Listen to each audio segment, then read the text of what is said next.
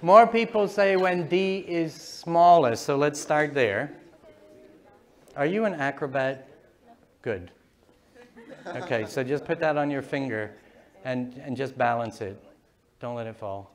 Excuse me, don't let it fall. Okay, fine. Okay, try it the other way. Okay.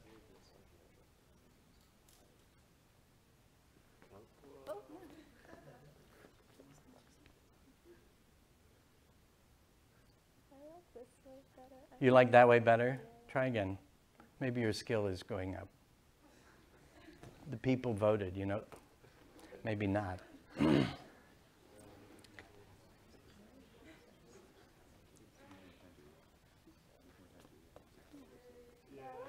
I think it's pretty unambiguous, right? Yes, thank you, Bonnie. I think it's a lot easier to do this when it's up that way. Why is that? Why should it be easier to balance when the mass is far away and ready to tip more? Yeah?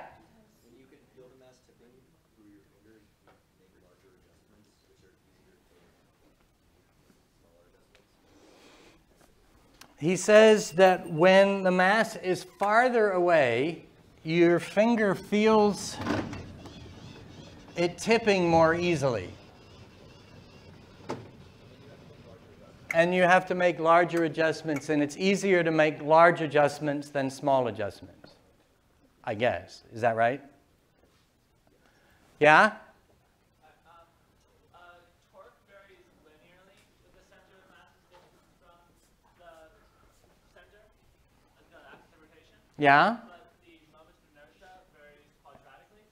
Yeah? You're going to have basically effectively less acceleration when the center of mass is further away from the axis of rotation. Which way did I have it tip? Probably this way. He says that,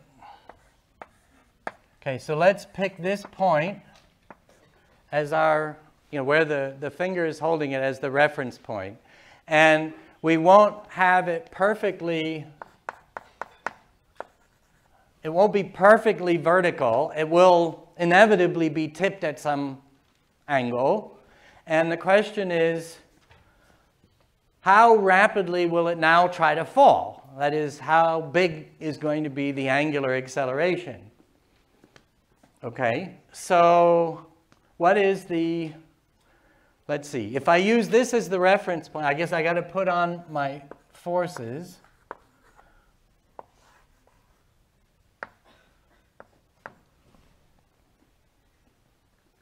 So the support force from the rod doesn't produce a torque, but gravity will produce a torque. What am I, D is, it's D, right? D is this distance. So what's the torque from gravity about the reference point? Whoops, this should go a little farther. Something like that. So line of action of the force is there, so I want that distance, right? That's the perpendicular distance, R perpendicular, and that looks like d sine theta. So the torque is equal to mg d sine theta. But if I pick this way as positive for theta,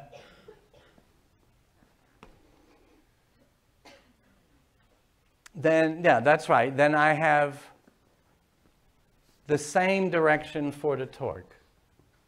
Okay? The moment of inertia, if I can neglect the moment of the rod, so the moment is about equal to md squared. So the angular acceleration, torque equals I theta double dot. So mg d sine theta is about equal to md squared Okay, solving for the angular acceleration. So the m's go out, 1d goes out, and we get g over d sine of the angle. Okay, so two comments. First, does that make the argument that it should be easier when the mass is farther away? Is that consistent with that argument? Because when d is bigger, for a given angle, we're going to get smaller acceleration, which means it's going to take longer for it to tip more, which means I have more time to react. Okay? Secondly, is that constant acceleration? No. Can I just integrate?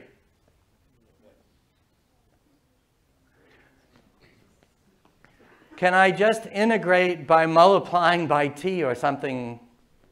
No. That ain't constant. So ixnay on the kinematics k. Okay? All right.